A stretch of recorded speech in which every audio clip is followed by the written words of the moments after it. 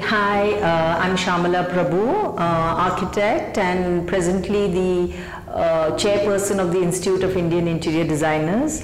Today I was here at the JDADA Institute as part of the external jury, and what I liked about is that each student was allowed to choose the space of their choice, and the theme being curator, where we could see that the students had delved into the past to understand in terms of research and designed it for the present relevance and keeping in mind what the future holds for this designs. And I'm so looking forward to having all these brilliant interior designers who are going to join in our fraternity very soon. Welcome to Imagination.